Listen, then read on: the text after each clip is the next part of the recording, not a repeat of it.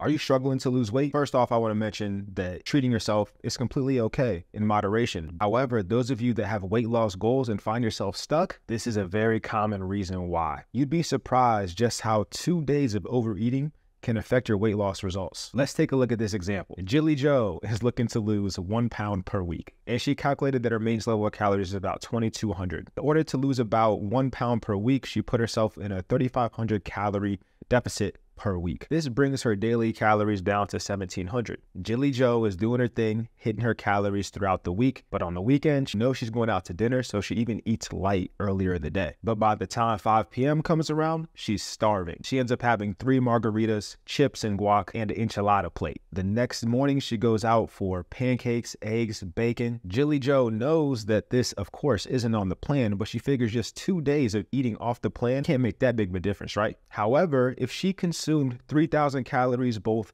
Saturday and Sunday, which actually is pretty easy to do, even if it's just one meal, this would bring her weekly average calories almost to 2,100, which would be just shy of her maintenance level of calories. So if she continued with this trend, it would take her pretty much a month just to lose 1 pound. So if you have a fat loss goal and you're not really seeing progress, ask yourself this: is your nutrition really on point 7 days per week? If you need more additional guidance, make sure you click that link in my bio, apply to work with me as your coach. No wasted steps.